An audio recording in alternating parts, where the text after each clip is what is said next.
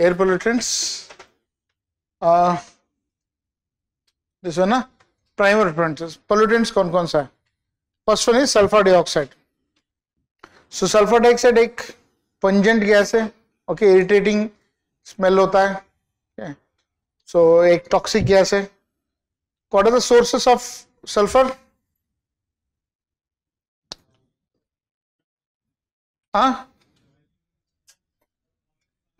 Burning of fossil fire,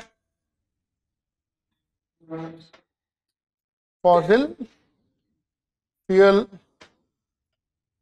okay, like coal, petrol, diesel, okay, natural gas,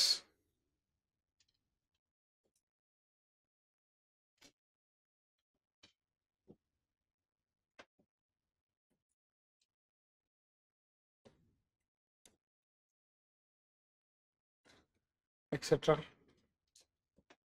Then stubble burning,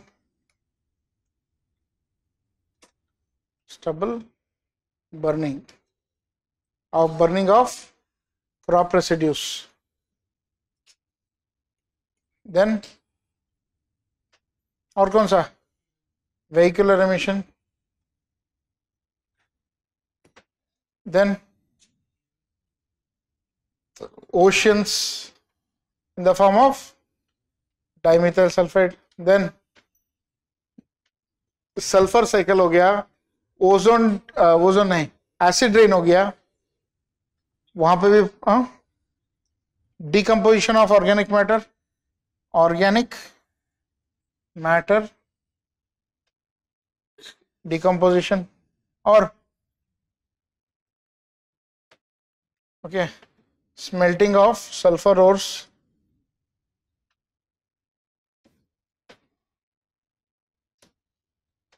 और volcanic eruption. Okay. Then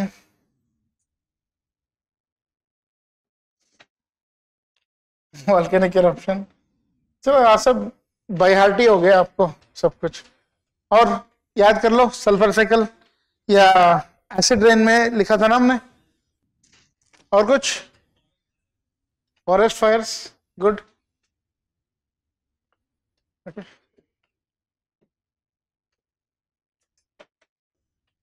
Then industrial manufacturing,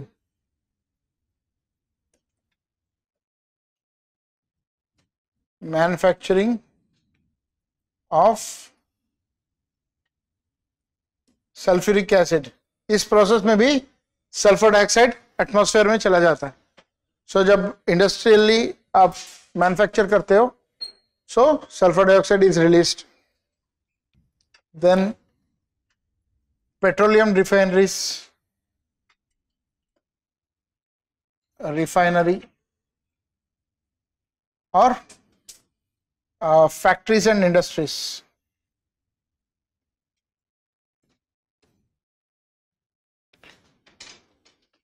सो ये सब sources है. So these are the different sources of sulphur. ठीक है.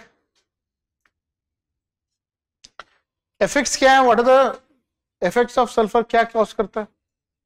सबसे पहले तो it causes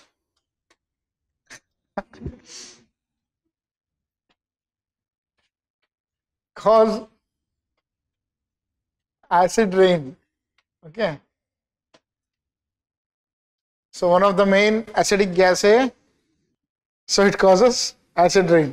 Okay, और उसके बाद प्लांट्स में सल्फर है तो बहुत इंजुरीज होता है. सो कुछ प्लांट्स होता है जिसको हम लोग बोलते हैं इंडिकेटर स्पीशीज. जैसे कीस्टोन स्पीशीज होता है, फ्लैगशिप स्पीशीज होता है. ऐसा एक स्पीशीज होता है जिसको बोलते हैं इंडिकेटर स्पीशीज. मतलब उस स्पीशीज का रहने की वजह से या उस स्पीशीज या प्लांट का चेंज होने की वजह से हम लोग एनवायरमेंट कंडीशन को फाइंड आउट कर सकते हैं. Okay, so potato is such kind of indicator species. Potato एक आलू एक तरह का इंडिकेटर स्पीशीज है जिसमें अगर कुछ लीफ के ऊपर ब्लॉचेस आया, जैसे कि ये देखो, ऐसा कुछ देखा होगा आपने, ये है loss of chlorophyll pigment. Chlorophyll pigment जहां जहां लॉस होगा वहां पे ग्रीन कलर का लीफ येलोइश या व्हाइटिश बन जाएगा, इसको बोलते हैं ब्लॉचेस। अगर पोटैटो का लीफ पे ब्लॉचेस है तो वो एक इंडिकेटर है कि एटमॉस्फेयर में सल्फर डाइऑक्साइड ज्यादा। अगर सल्फर डाइऑक्साइड ज्यादा होता है तो प्लांट्स में सिम्टम्स दिखाने लगे, इसलिए इस स्पीशीज को हम लोग इंडिकेटर स्पीशीज बोलते हैं, क्योंकि ये एटमॉस्फेरिक कंडीशन को इंडिकेट करता है। ऐसे बहुत सारे स्पीशीज है, बहुत सिम्टम्स को लेके हम लोग पता कर सकते हैं कि क्या ज्यादा है, क्या कमी है, क्या दिक्कत है, सॉइल में क्या न्यूट्रिशन का कमी है, वो सब पता चलता है। पूरा yellowing of the leaf, complete yellow हो गया तो इसका मतलब है कि सॉइल में नाइट्रोजन का कमी है। ओके, सो अगर यंग लीव्स में हुआ तो सल्फर का कमी है।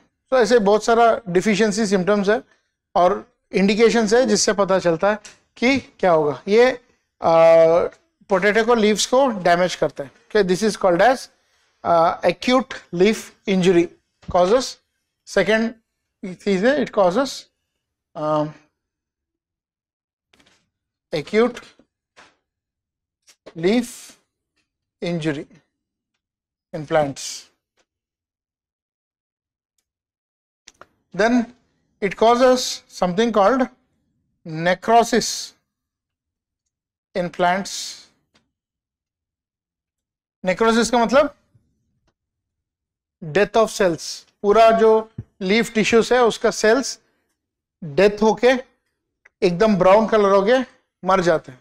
सो इसलिए लीफ ऐसे ऐसे दिखते हैं। This is how they look like. ये अनदर सिम्टम है, दूसरा सिम्टम है कि सल्फर डाइऑक्साइड ज्यादा। This is called necrosis. Necrosis. The next, brownish coloration of pine needles।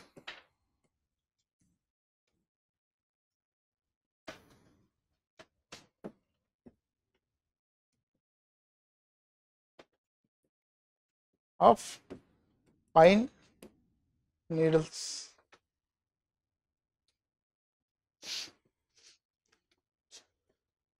lichen vegetation is affected।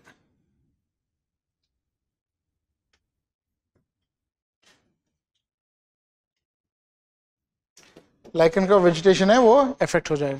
What is lichen? ये जो है देखो, दिस इज लाइकन। ओके, सो ये फंगल और आल्गे का सिम्बायोटिक एसोसिएशन है। हमेशा किसी न किसी रॉक के ऊपर, पत्थर के ऊपर, जमीन के ऊपर पाया जाता है। उसका पॉपुलेशन कम हो जाएगा SO2 से। ये पाइन नीडल्स है। पाइन जो पाइनक्स रॉक्सबर्गी क्रिसमस ट्री है ना, उसका सीड ऐसे होता है, नीडल्स। सो ये पूरा ब्राउन कलर का हो जाता है। ये भी इंडिकेशन है sulphur dioxide. So these are some of the symptoms of sulphur dioxide. Acid rain, वो भी एसिड रेन में एक और सल्फर डाइऑक्साइड एक और तरह का स्मॉग प्रोड्यूस करता है। क्या है वो?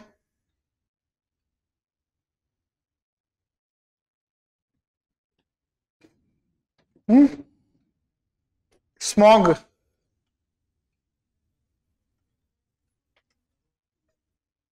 लंदन वाला। Okay, so it causes London smog. Okay, या सल्फ्यूरिक स्मॉग बोलते हैं उसको, लंदन स्मॉग। नाइट्रोजन डाइऑक्साइड कौन सा स्मॉग क्रिएट करता है? लॉस एंजल्स स्मॉग, या दूसरा नाम photochemical smog. Okay, this causes London smog, sulphur dioxide. So these are some of the effects of sulfur dioxide। ठीक है।